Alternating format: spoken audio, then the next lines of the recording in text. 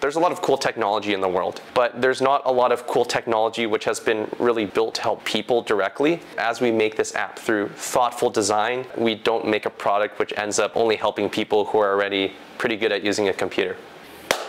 Hello, I'm Jason. I'm a junior at Stanford. I helped build Mida with a couple of friends. Mida is an app which turns hundreds of languages into polished English. I came up with the original idea after talking with my mom. She's been in the US for 2 decades, but sometimes she still feels like she's judged for not having perfect English. So we built this app, we gave it to my mom, she loved it, and then we started giving it to more and more people, and eventually we went viral. In order to use our app, all you need to do is say any language, whether that's English, Chinese, Chinglish, Hindi, French, Franglish, and we'll be able to recognize that.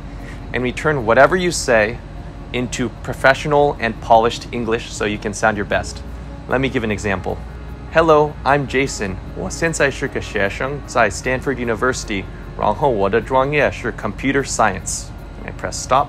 It's transcribing. Here's the output. Hello, I'm Jason. I'm currently a student at Stanford University, majoring in computer science. Coming up with the Mida app is definitely one of the wildest experiences in my entire life. Mida is a culmination of the immigrant experience. For context, I'm working with 2 friends, Scott and Schwinn. Scott's from France, and Schwinn is from Thailand. This is great because we can test it with 3 different user groups from countries as well as America. So we gave it to a group of 6 users, most of them immigrants, and within 3 days, all of them told me they loved it. And on the 4th day, I got a text from one of our users. She's a mom, and her mom had had a heart attack. She started just texting me screenshots of her app.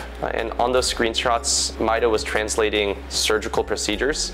So she'd been using her app to talk to her doctors when her mom had had a heart attack. And I still remember getting that text. I was in the car, I was about to drive, and I just started tearing up, and it really felt like we had built something really important. That's when we decided to go full on with it. I made a post about it, which went viral, and we're going from there. When you're building an app that is live and has users in more than 50 countries, you want to make your app as accessible and seamless as possible.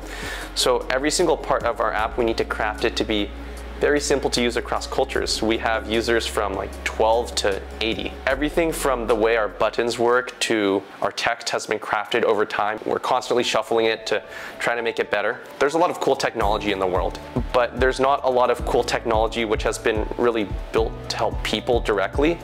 And it's really important as we make this app through thoughtful design to think about our users, to think about the ways they use this app and make it more convenient and accessible, such that we don't make a product which ends up, only helping people who are already pretty good at using a computer. This is the goal. We want everyone to feel super confident, elevated, and polished, especially if they're a non-native English speaker. We want to empower people.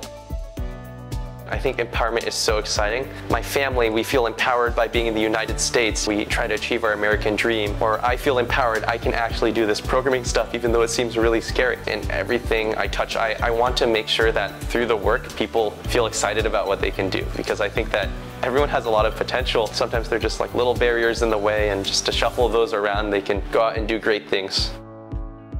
I think whatever I do in life, I want to work on something and build something that people really care about, that's deeply helpful to people.